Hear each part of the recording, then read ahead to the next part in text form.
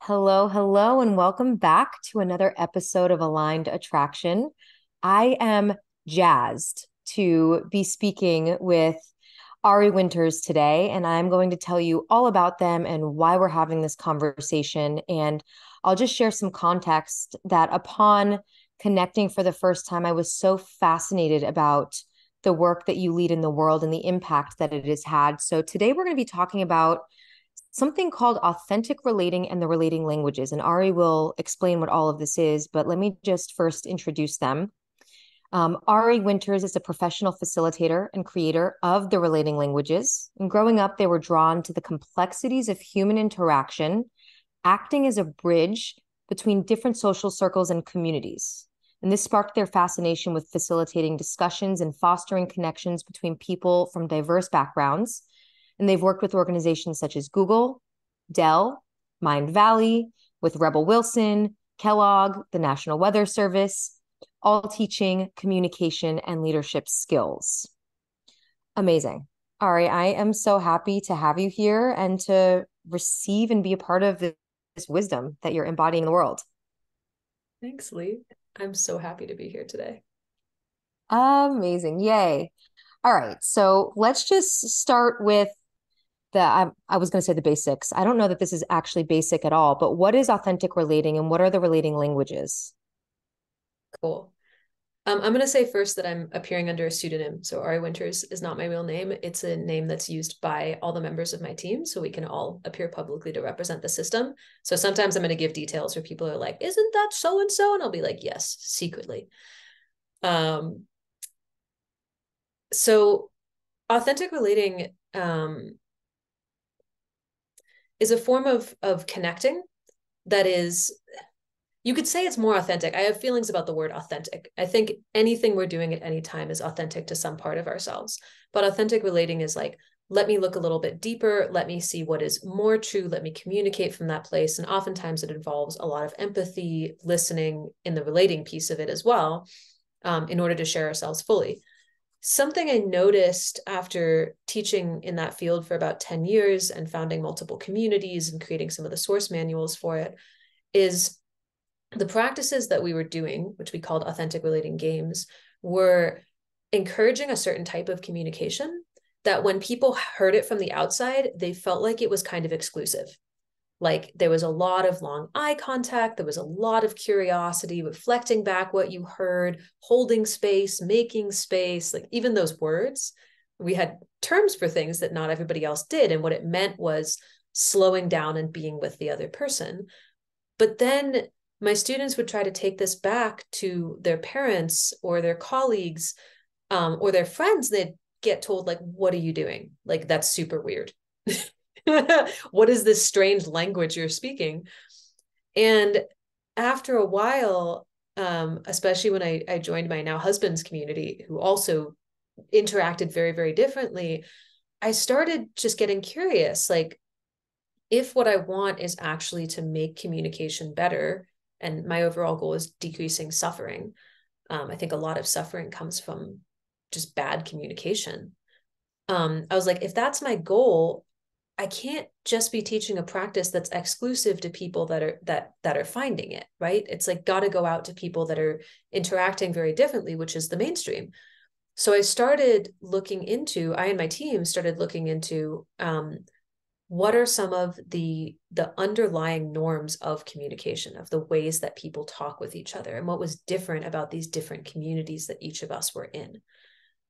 And what we found, we distill into something that we call the relating languages. I can go on about those if you want, but I want to pause. Please. Yeah, Okay. please. So the idea is that in a lot of conscious community, and I'm using that in quotes because that's a big field, and people are in and out of many different communities. So in a lot of conscious community, the languages that we use are more what I'd call receptive. So they're about taking in information. And the two languages, there's 4 languages total. The 2 under that bracket are questioning and observing. So in observing, I'm receptive, right? I'm taking in, I am maybe reflecting back what I hear or sharing present moment impact, but I'm not adding new information to the conversation. which is a super good language if you want to make space for someone else to open up, for instance. Like if you have someone who's a little bit more shy, using observing is amazing. If you want to clarify and make sure you've got something right, if you want to see wider trends, like if you're in a meeting and you're going, there's something happening here, there's an elephant in the room, but I don't know what it is, go observing. Watch what's going on first. But it can also be confusing, like if you're in observing a lot and someone else asks you a question, you take a long time to think about it and respond, or you're more comfortable with silence than other people are, or you don't give people, they feel like you're not giving them a straight answer, or you're reflecting when they want to hear your point of view. These are all potential downsides of observing. And kind of sidebar, people don't just speak one language. We all have kind of a center of gravity of which ones we prefer and when, but we have the capacity to use all of them, which is currently my work, is like, what's the developmental capacity to learn and use these languages in places that they're really good. So questioning is the other receptive language, and this one's more interactive. It's about receiving information, but you still maybe like you're engaging with the conversation. Like when you're asking me questions, that's totally questioning language. And some people are quick about this. Like they love the back and forth of it. And other people will ask a question and then like do more listening. Best tool for sure for getting information from most people, but questioning can also be a power move, which is something we don't usually look at. It's controlling the direction and pace of a conversation. And other people, this is where sometimes we get the accusation of being too intrusive. Is oftentimes if the speed and the type of questioning are not aligned to what the other person is willing to share. It can almost be a form of invulnerability. Okay. So those are the two receptive ones, questioning and observing. Yeah. Okay. Amazing. And then there are two expressive ones. And that's where people are willing to share information without being asked. Okay. Got it. So yeah, dive into those. Yeah. So they've got cool interactions too that I'll talk about. But the first one is storytelling. And this could also be called informing. We're still deciding which name is best, but it's giving information, usually at length, describing something, communicating an idea, talking about how you are, telling about an experience you had. It can be facts or it can be personal. It's what I'm doing right now.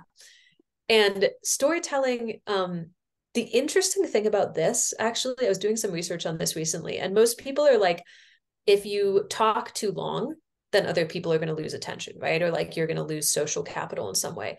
The research that I was reading actually shows that you can talk for like pretty much as long as you want, and your status only increases. Like people who talk longer are considered to be better leaders, more interesting, like more confident, whatever it is. I don't think this goes for all the time, but I was really curious reading that. I do think that controlling the pace of a conversation in storytelling and taking up space is often considered a high status move. But we also all know that there are some situations or some relationships in which it becomes problematic. Like, for instance, if you're intimate partners with somebody that always takes up all the conversational space, it can be really hard to know how to interact. People who storytell a lot sometimes end up getting ghosted because others don't know how to break into the conversation. And they don't even necessarily know why, because a lot of the time it is a socially acceptable move. People with high levels of autism also will sometimes info dump, which can be another difficult thing. So plus side of storytelling, you get information across, you can reveal your motivations, which is a great conflict tool. Like if somebody's like, you're kind of stuck to a viewpoint and then you stop and you say, actually, okay, this is why I care about this. That's another form of storytelling. Really great for teaching, and downside, can take over a bunch of space, can be disempowering to others, or can kind of run away with you if you're an external processor. Awesome. Yeah. The last one is directing. And this one was the hardest for us to find. I went through so many different, like testing so many different languages before I realized that directing felt like what was most in this space, because it's a fairly rare one that we use, especially in American culture. It's a little more common in other cultures I've seen, like Germany, for instance. But if we use it, we tend to do it in a very background way. Like, would you like, or how would you feel about, or are you open to? Like, those are all actually directions.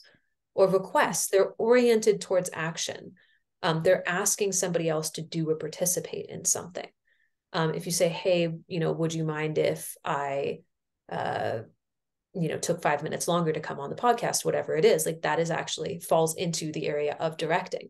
But culturally, it's a thing that we're like kind of taught not to do.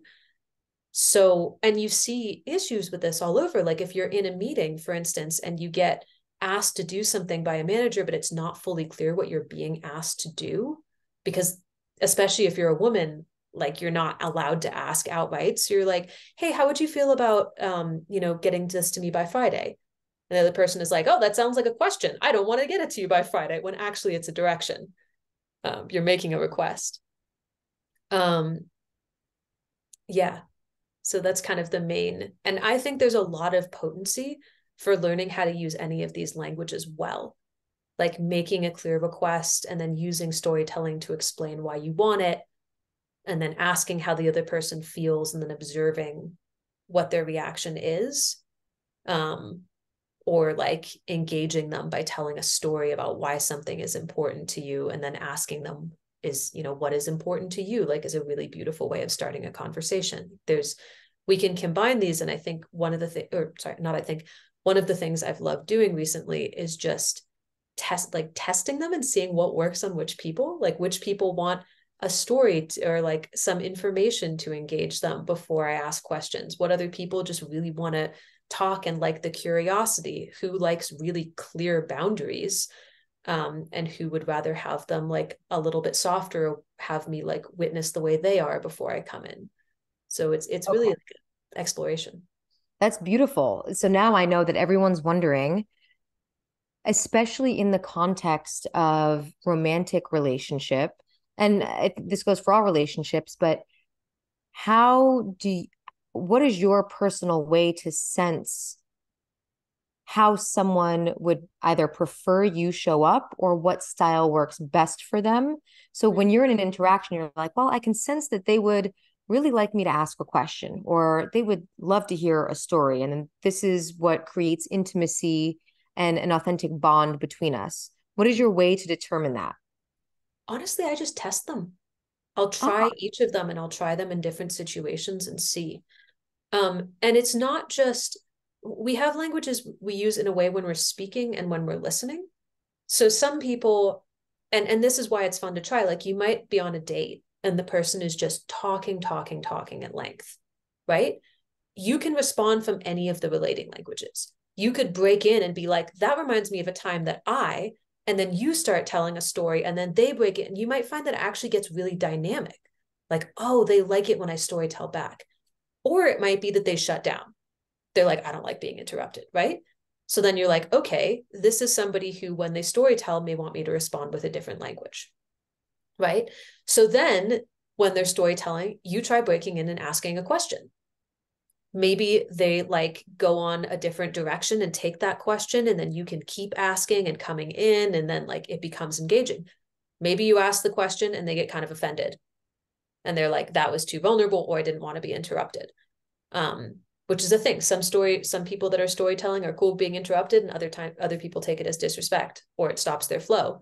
Some people will take it as disrespect only if it's you sharing something about yourself. Others will take it if it's questions too, right? So, or maybe you're somebody who is actually just like really wants to take in the information, and you're cool going and observing. And then you might even be testing a hypothesis. How long does this person talk if I'm just observing? If I'm just kind of saying, or like, oh, that sounds interesting, or like doing the little kind of movements. It might be that somebody just needs to get their story out or get out the information, and then they'll pause and ask you a question. There's cool, gosh, there was some other data I was reading recently that doctors often stop patients after like a certain amount of talking. It's something like 15 seconds of talking. But if they actually let patients continue what they were saying, the patients would only go like 22 seconds. It was like 7 seconds more of describing something. So it's fascinating. Like a lot of people that we think will talk forever actually just want to get an idea across, and they'll stop when they've gotten it across. And you don't know unless you go into observing enough. Um, right. or maybe you try directing and you say, hey, I want to stop you for a moment. I'd really like to tell you something about myself. Would you be open to asking me some questions? And maybe they respond great to that. Maybe no one's ever said that to them before.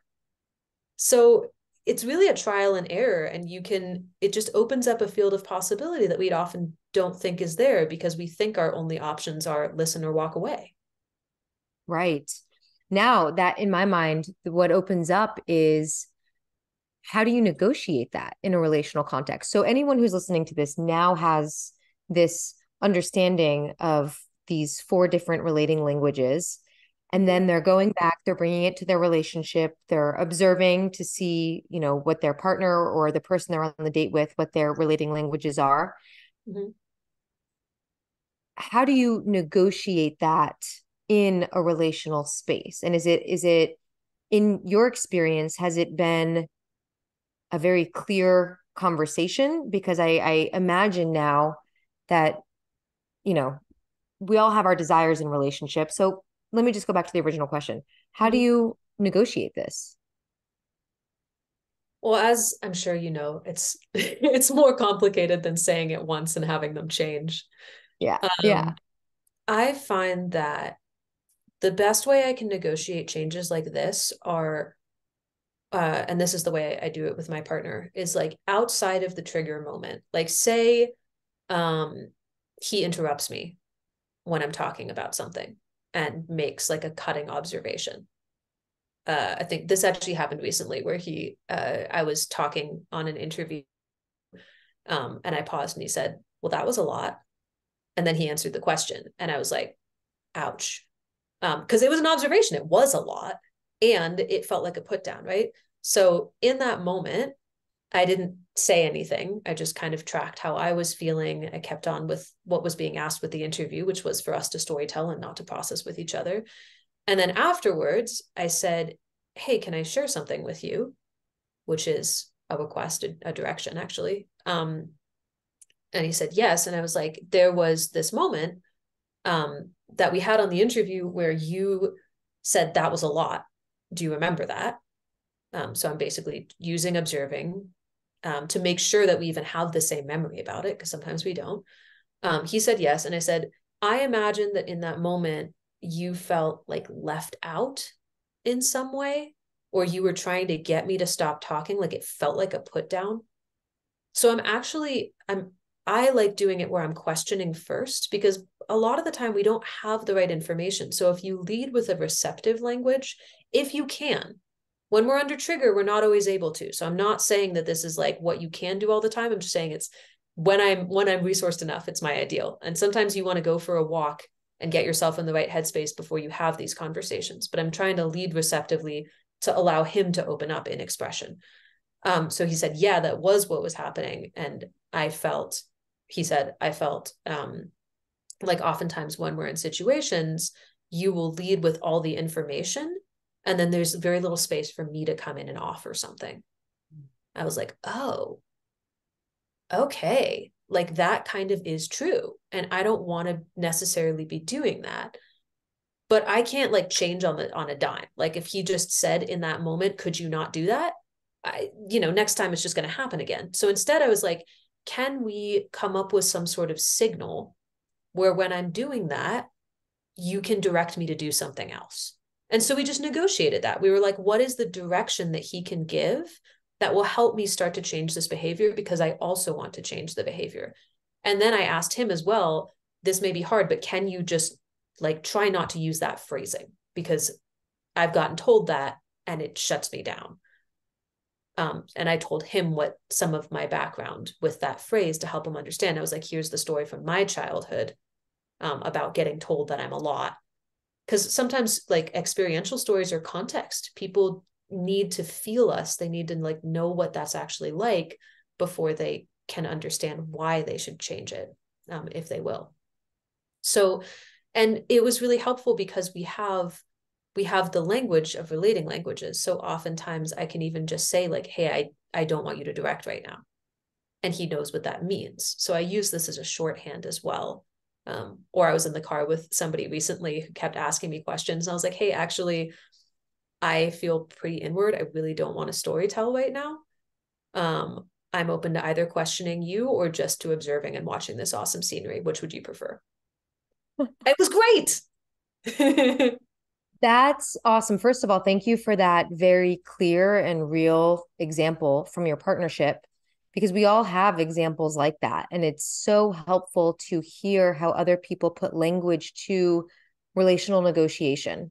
Mhm. I think often what's modeled for us is shut down or project out. And to have a way to hear what it could sound like and to hear the negotiation and the conversation and the callback to the wound that it touched on is super important. I think that's a huge part of what creates intimacy and connection and allows us to move forward together with a new agreement about how we want to operate in a certain context. So Yeah, thank you for sharing that. for sure. And I want to name one more thing on it too, that what you said yeah. reminded me of is like, so like I said, I've also been doing a lot of working with and studying conflict. Something I found is like people prefer to fight with different relating languages. Huh, Like, say more about that. well, so that was a moment where my partner and I slowed down, but Hmm. a lot of the time we will just like actually get angry at each other, even in front of a group of students. Like this like screws with people's heads because they go, oh no, mom and dad are fighting. I And can we see that. literally just storytell and direct at each other.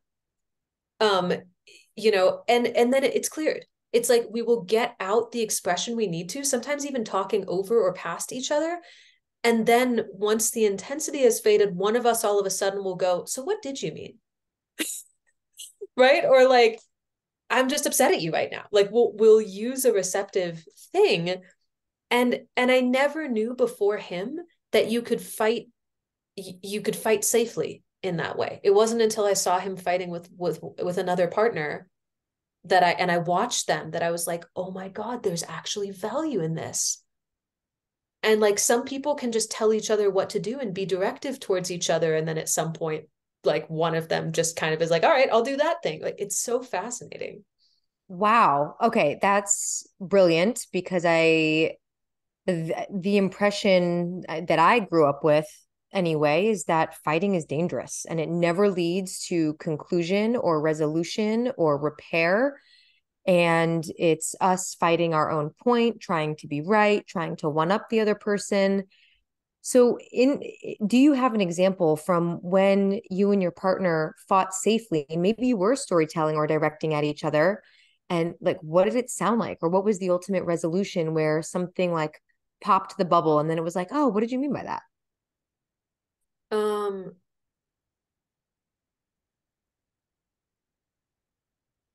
it like kind of I don't have like a specific example just because it happens a lot, but it usually looks something like, hey, I really don't like it when you do that.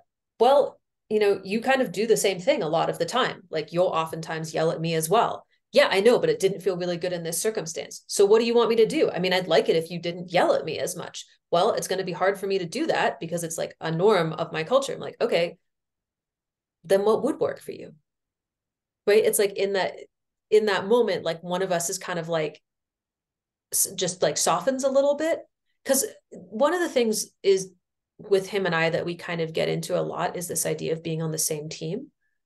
And he is this heuristic or this kind of frame for me, which is when I start getting really against him, he'll just say, same team. And I'll be like, damn it. Because I've forgotten it in that moment. Um, and because both of us like we're most of our team is on the spectrum and he and I are too, so it's like we're pretty rational people and we know that what we want is to get a good outcome with the other person. And so oftentimes there's a moment where in our brain we go, this doesn't work, we're not going to get the outcome we want. When he and I teach conflict, we oftentimes talk about that in any communication there's a context, a content, and a concern. The content is what we're saying. um, the concern is what's underneath it. So, what do we care about? What is our goal? What matters to us? And in most conflicts, when we're just trading information back and forth, we're not aware of what we actually want. So that's oftentimes one thing where we'll kind of get this break is like, what do you actually want here? Um, or why is this important to you? Like those are two of the best questions for addressing concerns. And the other thing that we'll think about is context, which is like the frame on a situation, like when it's happening, where it's happening, how long it takes, are both people in a safe space, even things that's explicit context, what you can set, but it's also context like power dynamics and gender and systems and race and all of those. So it's like another question that if we're getting into it, something that actually happened was like during the interview, I started to try to process it with him. Like I noticed that it was bugging me. And so I paused the interview and muted myself. And I was like, hey, that moment didn't feel good to me. And he like kind of just was like looked at me and went, okay. And I had this moment of like, that was not the right language. I just like straight up story told at him. I didn't get curious and it wasn't the right context. This was not, we did not have time to discuss it then. He wasn't in a place where he could be receptive because we were both under time pressure. So I was like, all right, I'm going to lay this aside. I'm going to do it afterwards. And I'm going to first ask if he's open to it. And that context worked way better. So we don't often think about like, is this going badly just because like I'm doing it in the kitchen when I only have 5 minutes in front of the kids? Like that's a dangerous situation. Right. Wow, that really paints a picture of nuance around this idea of conflict. First, I noticed you said something to the effect of when we teach conflict. Mm-hmm. I love that, and I don't know if you meant it this way, but I love that there is an idea of teaching conflict. Like to learn how to have healthy conflict and how to communicate in a healthy way through a conflict, and then these components that go along with it, Mm-hmm. context, content, and concerns, you said, Mm-hmm. right? Yeah. Which kind of blows my mind because again, a lot of the impression I grew up with was conflict sucks, avoid it at all costs. There is no healthy or good way to do it, right? And what you're sharing now really, really widens my frame of reference for what's possible. And I imagine it does for anybody who's listening to this, looking at those components where, okay, maybe the timing and the setting isn't right. Maybe the time constraints aren't right. So, how can we look at the different components here to create the optimal conditions for what we want? And if what we want is resolution and reconnection and repair, then what's required to create that together? Yeah. Yeah. I felt a lot of care when you talked about your situation growing up and knowing how many of us grew up in those situations. Like I think very few people grow up with healthy conflict, or with it modeled. I met this woman recently that we were talking about the relating languages and our conflict work too, and she was talking about how she and her husband deliberately fight in front of their kids sometimes in order to show them what healthy conflict can look like, because for a lot of people it's like they had their parents go away and shout at each other behind closed doors, or they had their parents like fight violently in front of them without much awareness, or their parents never fought, which sometimes can be even worse because you can feel the underlying dynamics. It's really, it's really difficult to I was going to say it's really difficult to do content conflict well. That's not necessarily true. It just requires training that I think very few of us get. And if we do get it, the training we get is mostly like set a timer and let one person speak for 20 minutes and only reflect. And then you speak for 20 minutes and they only reflect. And that's not actually the best way to do it, because then you just hold on to all the upset that you have inside yourself while they're talking. Right. I think I appreciate you sharing that. I would agree with you. We're not widely taught how to conflict healthfully. Mm-hmm. And it seems to me, and let me know from your experience, that it's such a dynamic process. Like there isn't one set way to do this because in every moment, in every stage in our life, in every phase in our cycle, or whatever it is, like we're different. Yeah. And what feels right and good for me now might feel triggering as hell for me in 5 minutes from now. And then, so there is what I'm getting is that this requires a deep level of attunement and presence to be with and assess the landscape, our internal landscape, the landscape of the relational space, asking our partner questions for what's happening inside of them. Mm-hmm. And so there's a lot of nuance here. It sounds equally like a science in some ways as it does an art. Absolutely. And that's really why I wanted something like the relating languages to exist, because we had all of these tools, but we didn't really have good heuristics or categories to put them in. So in the moment, instead of being like, which of these 80 tools I have in my belt do I use? You could just be like, have I tried each of these four options? And then you can be like, okay, maybe there are obviously different ways to do each of those four. They're super reductionist. But you could be like, all right, then have I tried other varieties? But at least you have four tools to draw on. But I can't, people are always like, give me an if A, then B. And I'm like, I can't, like, it is an art. You have to try it. And it's going to, like you said, it's going to work differently with different people and even at different times. And it's also kind of like the love languages where sometimes you find that you're in conflict and you're having to speak the other person's language and it's super frustrating. And you have to figure out how to negotiate whose language is going to get spoken first and for how long. And that can be hard. There's no way to make it It, comfortable. yeah, I think of those moments as being forged. It's like, Mm, okay, I'm building some character right here because I'm really just navigating what's happening inside of me right now. exactly. Yeah. I'm just I going to love hold on that. as long as I can. And we Yeah. talked about authentic relating at the very beginning. And I have this belief about authenticity that we can be authentic with our our words, our feelings, or our values, and our thoughts are kind of another variant of that.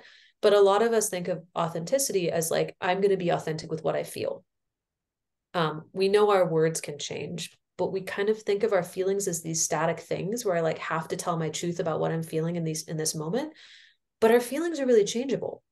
So if we think of like being true to myself or being authentic as always saying what I feel or always going with what I feel, we can kind of get shifted from one direction to another. And we can also end up in conflicts where we feel like we're being true to ourselves, but actually we're like really hurting the other person or saying something that in another moment we regret, which is why I like existing at this level of values or concerns. So I'm regularly checking in like, is this in line with what I want for this relationship? Is this in line with who I'm trying to be? It's one reason why I got married to my husband, because I was like, this person challenges me constantly, but it feels like all the ways that he's needing to change me are the ways that I want to be changed. Ooh, I just got a chill through my whole body. That's a, a beautiful sentiment. All the ways that he's trying to change me, I want to be changed. Mm-hmm. And allowing for the space of partnership and for partners to hold us to our highest potential. And I can really appreciate that because I had a lot of I felt very challenged in the first 3 years of my relationship with my partner, where there was very clearly a power dynamic. I put myself in one down, I put him in one up, and there were all sorts of dynamics in our communication, lots of storytelling and directing, and you know, feeling the desire now to want to be changed in those ways and to see him as a leader in certain areas of life where I really admire how he carries himself and I allow myself to be in the change process because he's a leader in that area feels really lovely. But for a lot of my life I really resisted that Mm. because I thought there was something bad or wrong about somebody trying to change me because there was an internalization that I'm not enough as I am. And so somebody coming in and trying to change really rubbed up against that wound. And so to hear somebody else say that just struck a chord with me. I'm like, wow, like allowing ourselves to be changed and transformed in relationship is such a beautiful part of what relationships can provide. Yeah, and I think it's one that we have to decide if it's what we want and what we want to be open to. Because for some people, it's like their core value or concern is like wanting to feel more steady and stable and accepted. And in that case, maybe a relationship that asks them to change a lot is actually going to be really dangerous.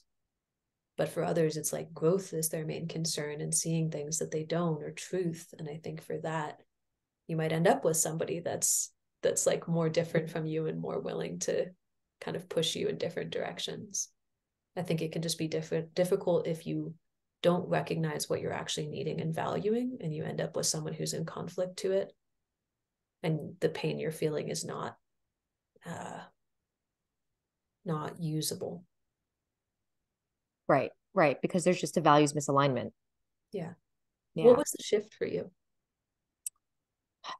Okay, so it was a series of events because in the beginning and for the first few years, I did feel a misalignment in that value set that you had just mentioned. I was really yearning for stability, acceptance, and it's not that he wasn't providing that, but he has a very high value for growth and a very high value around like seeking truth, if you will. And so we had a misalignment there for a little while. And there were a series of like blowout arguments where I had just like, it felt like I had exploded. And in one moment, I remember running into the bedroom, shutting the door, slamming it, putting my back against the wall, and melting into the ground and thinking, okay, I can leave. He's not holding me here. I can leave. I have free will to do that, but I'm choosing to stay. And I know that even past this moment, I'm choosing to stay, though I want to tell him to fuck off right now. I'm choosing to be here. So, what is it? How would I carry myself to be able to navigate what's happening inside of me? I'll say more effectively, but in a way that we can both communicate about it. And that was the first time I had started thinking about what emotional leadership means to me and what it means for me to lead myself through my different emotional states and be able to come back to radical personal responsibility about how I personally feel and the stories that I may be making or the interpretations that I may be making, the needs that are going unmet, the requests that I have, maybe the boundaries that got crossed, and what I want to take responsibility and accountability for. And if I, whatever part I have in this, what I'd like to do differently next time, even if that's taking 5 minutes away. And so that inquiry happened progressively over time because I saw that the finger pointing and the blaming that I was in the habit of doing, which is what I saw growing up, was not getting me to where I wanted to go.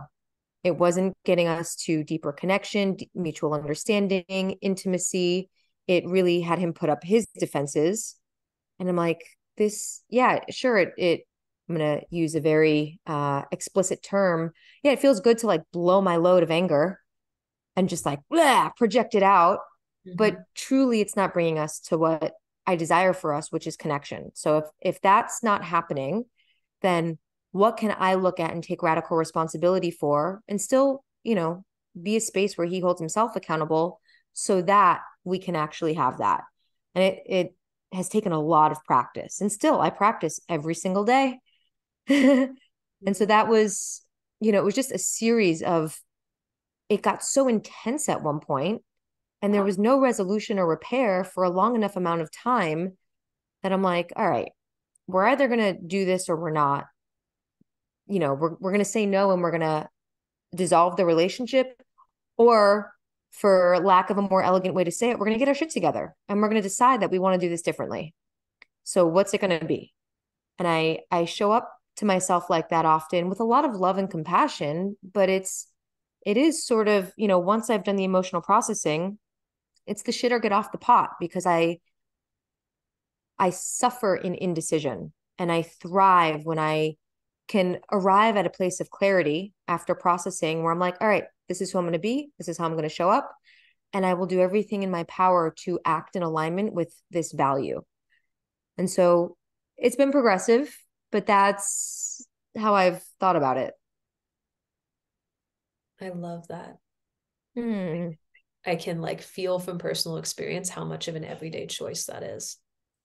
and how much easier it is to just like go with the norm. It has me think of like what this distinction between like hedonism, like in the moment happiness, and what the Greeks used to call eudaimonia, which is like fulfillment overall. And it's like a much slower burn and doesn't feel as fulfilling as like the blowing your top off, but it I think brings us closer to who we want to be. Yeah. Yeah. Thank you for receiving that. Yeah, thanks for telling me. Yeah. Okay. So I want to honor your time. I know we had a few other things planned for this conversation. Do you have a hard stop in 4 minutes? No, I can stop around 10 after. Okay, cool. Because I wanted to go through and just something we had talked about in getting ready for this episode was workshopping an example on the podcast. And I'm so curious Cool. to surrender to whatever this process is and let it hit the airwaves. Let's try it. I feel terrified, and we'll see if it Yay. works. Great. Okay, awesome. Um, so yeah, tell me about a moment that you're struggling with, or a dynamic, but ideally Okay. if like a moment that you can pull from where it happened. Yeah. So this was yesterday. I was sitting here at the very table I'm at in a group program session. So I had 80 women on my screen. I wasn't facilitating, but I was receiving. And my partner's over here in the kitchen. He noticed that the bag of arugula from the farmer's market is still in, the arugula is still in the plastic bag. We have a pretty high value around not letting things sit in plastic where the chemicals leach into the food. And in the middle of my being in my session, he looks at me and he goes, "Why did you leave the arugula in the plastic?" With a particular tone. Mm-hmm. And immediately my defenses came up. I muted my mic and I said, "You know what? You've walked by it a million times. You could have taken the arugula out and put it in a bowl. Why are you blaming me?" And then this just set both of us into place. It triggered both of us in some very specific ways. Me thinking that I fucked up, I'm wrong, I'm bad, childhood stuff. Him, the trigger for him was someone not taking responsibility or accountability for something that they agreed to, which is his childhood stuff. Mm-hmm. And so that was the context. That was the what happened. I'll leave it at that and let me know if I need to provide more. Well, it sounds like, did you guys explore what came up underneath it later, or was it like you just know that about him and about yourself? We explored what came up later, Mm-hmm. and this is one of the patterns where And it's like, the go on. yeah, this is just one of the loops that we have found ourselves in much less often these days. Mm-hmm. And it's definitely progressed, but this has been one of the more painful conflict loops that we found ourselves in because of stuff that we experienced in childhood. Is the loop like this specific, like, you didn't do something that you were supposed to, or is the loop like, you didn't do it and you could have come in and done it, or is it just that like he gets upset and then you get mad in response? Like, what is the specific? So without him being here and saying what's true for him, this is my interpretation, is he perceives something that creates an experience inside of him. We can call it anger, frustration, confusion. And then will share that with me in a way that I perceive as blame. Mm-hmm. That perception then has me put my defenses up. I get defensive and I'm like, either fuck off energetically and, you know, either don't take full ownership of it in the moment or volley it back and say, well, you could have done this, or you also don't do this. Yeah. And so there's not a responsibility in the moment. I volley it back. This triggers him. And he's Mm-hmm. like, oh, well, now I feel completely invalidated. He digs his heels in the ground more. And then it comes back to me. Yeah. And it used to be collapse. Sometimes it's also like, you want to fucking get big? Watch me get big. Yeah. I feel like the tension rising in my body while you're talking about it. I'm like, oh yeah. That's the fire starting right there. Um, the first thing I would say is to find a pattern interrupt. Like Mm. when we're in that back and forth very quick, it's like it kind of doesn't matter what language you use. It doesn't matter why you're upset, what the concern is, whatever. Like you need a context shift. And people do that in different ways. Like sometimes I'll do it by just like staring at my partner until he realizes something has happened. Sometimes we'll have like a hand signal or a phrase or something. My parents used to, when they were in a fight, just be like, let's just stop. And that was literally their phrase, to stop. Do you have, or it can be like, I'm going to do box breathing, which is like take a breath in for 4 seconds, hold it for 4 seconds, breathe out for 4, hold it for 4. Do you have any sort of pattern interrupt that works for you? Breathing can definitely work. Mm-hmm. Sometimes I'll say, you know what, I need a minute and I'll step away and that'll Mm-hmm. just sort of break the tension a bit. Sometimes when things get really heated and we're doing the storytelling directing at each other, one of us will just start laughing because it almost appears as so ridiculous in the moment, like the tension is so high that it breaks and we start laughing, and then when one person laughs the other person laughs.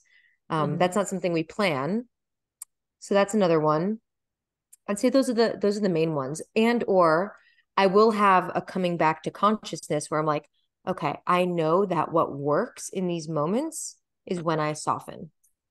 And sometimes as I've gotten better at emotional navigation and regulation, I realize that I can be the emotional leader in that context. And I can say, okay, one of us is going to have to go first, like you said before. If I soften and I choose to remain soft and open while still having healthy boundaries, then I trust that I can navigate us through this. And sometimes it'll just be a imagining like the wall around my heart softening and like surrendering into it and making that choice. And again, I can do that when I'm resourced. Love that. Yeah, those are beautiful examples. Yeah, it's kind of like in that, unless you have a built-in pattern interrupt in that moment, you might not be able to stop the trigger from happening.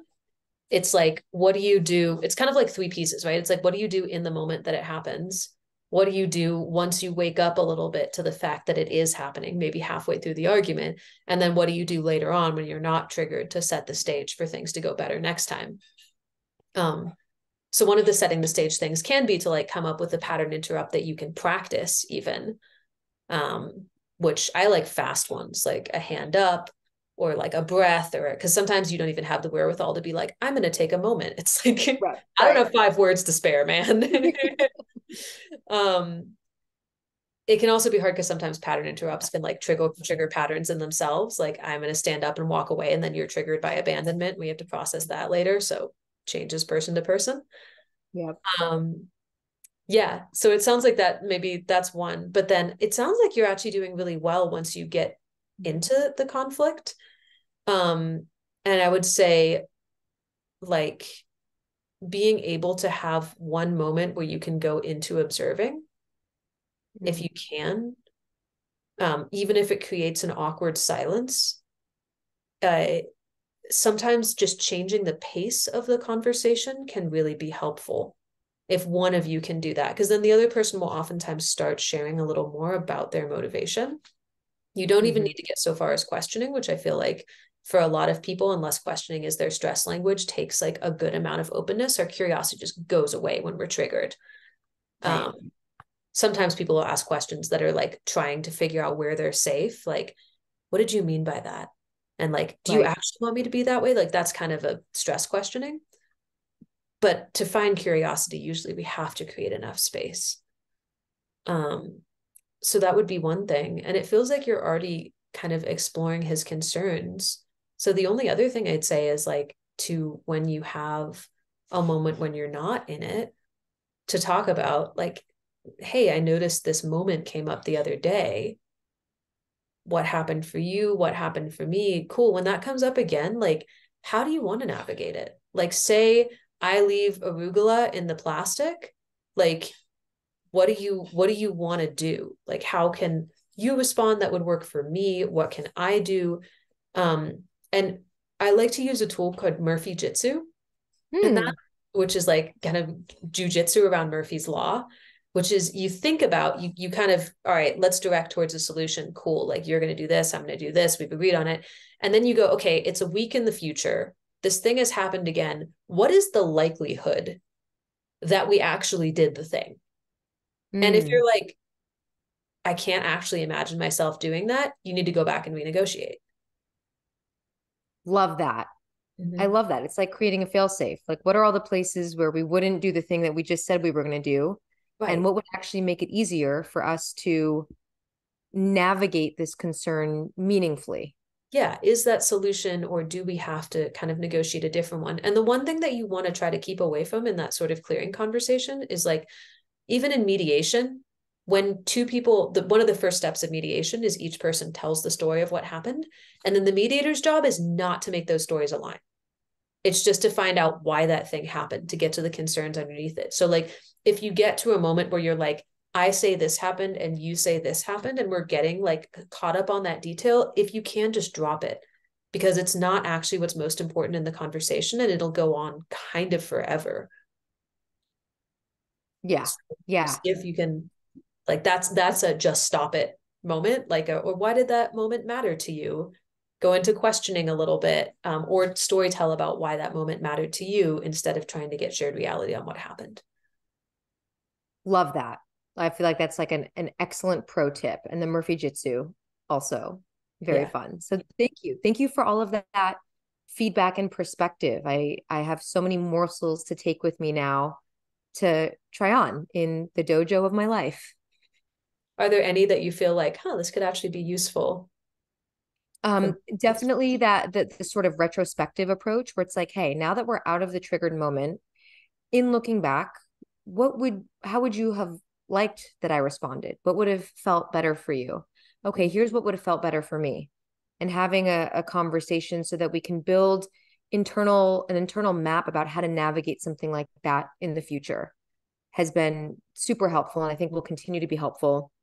I love the stress testing it though with Murphy Jitsu, which is okay, do we in good faith think that that's how we'll show up next time this happens? Mm-hmm. And if not, what would keep us from that? And do we need to, really consider that thing, whatever that thing is that would keep us from keeping our word to this? So that feels really helpful. And then understanding what someone's underlying motivation, desire, or concern is really gets to the heart of it instead of harping on a detail of you said this or you did that, which memory fails us often. We all have our own interpretations of how things happened. So getting to the heart, the emotion, the desire, the human need underneath the detail feels like we're just getting to the root faster and we don't have to argue about, details that may or may not be true. Yeah. Yeah, absolutely. Ah, I want to wow. give I want to give credit too, because I forgot to do this. The Murphy Jitsu technique is from the Center for Applied Rationality. I like kind of making sure that people know where things come from. I love that. The Center for Applied Rationality. Amazing. I really. Cool. Mm-hmm. Oh, wow. So I know we didn't get to everything today, but I want to thank you so much for the personal stories that you've shared, the wisdom that you've shared, and just supporting me in my process. I don't think I've ever done that on a podcast episode before, so this is really new and fun. And for those who want to reach out to you, connect, learn more about the work, what's the best way to learn more about the relating languages? Yeah. So relating languages, you can go to the site relatinglanguages.com. And you'll find there's a little 5-minute quiz that you can take that'll help you understand what your primary relating language is. And then there's a longer quiz as well that's like small payment, and that will kind of get way more in depth about what language you use in social situations. And it'll give you a whole readout of how to develop your skills in that. And there are some manuals on that site. So it's a really cool resource for the languages. Oh man, I'm gonna yell at him about that later. um, and then for some of the other work that I do, you can go to AuthRev, short for Authentic Revolution, authrev.org, and that has some stuff on the Art of Difficult Conversations class that my husband and I teach, where we talk about a lot of our conflict skills and some leadership trainings. and different authentic relating manuals. I love that. AUTHREV. Yep. And relating.org and relatinglanguages.com. And I think if you Amazing. go to the .org by or the .com of either of them, it'll just redirect you. Perfect. And I know you're leading a retreat soon. So you all do host in-person events for this work. Yeah, we have a relating languages retreat coming up this weekend. So if you're in Northern California, feel free to join us. But I think it'll be after when this podcast publishes. But we're doing a facilitation training in person in mid-September in Austin, and then online in starting in mid-October, October 12th. And the online one will include some of the relating languages materials, and then we'll be developing more processes for that, especially I think starting to lead some fight labs, which we didn't get to talk about, but that's like, kind of like what we did, except we would role play the conflict, and we'd actually have like somebody play you and somebody play your partner, or you could be one of them, and then we'd have you have the fight play out, and then we'd workshop the conflict and have some tools to play with. So we're trying to find ways to make this really experiential. That's so fun. That's like the linguistic version of sock and boppers. I don't know if you grew up with that. Yeah, Just like, totally. Yeah. oh my God, that's awesome. Thank you so much for doing the work that you do in the world and helping people relate to themselves and each other more authentically and, with heart at the center. Thanks, Lee. And thank you for what you do as well. I can already tell that it helps a lot of people and it's beautifully crafted. Thank you. Thank you so much. All right. For everyone listening, you have all of Ari's contact information. Definitely check out their work. Thank you for tuning in, and I'm sending you all so much love and good vibes. Thank you, everybody.